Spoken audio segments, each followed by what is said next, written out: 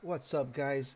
In this video here I'm going to be showing you how you move your OBS chat window from the right side to the left side. So stay tuned in, guys. See you there. Peace. What's up, guys? Gamer Benny here with a sort of different tutorial here where I'm going to be showing you how you move your Streamlabs OBS chat window, guys, from the right side to the left side. I guess it's by request. Somebody was asking me how do you do that, so I'm gonna be doing this video right here. Very simple tutorial, guys.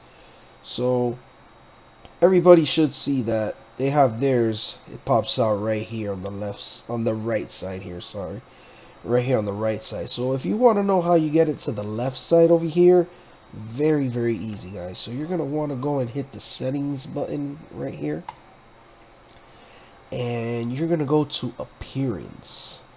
Click on that appearance right there, and if you can see where it says right here, where it says show the live dock chat on the left side, very easy, guys. All you're gonna want to do is hit that right there, and boom, you got it now on the left side, guys. Check that out.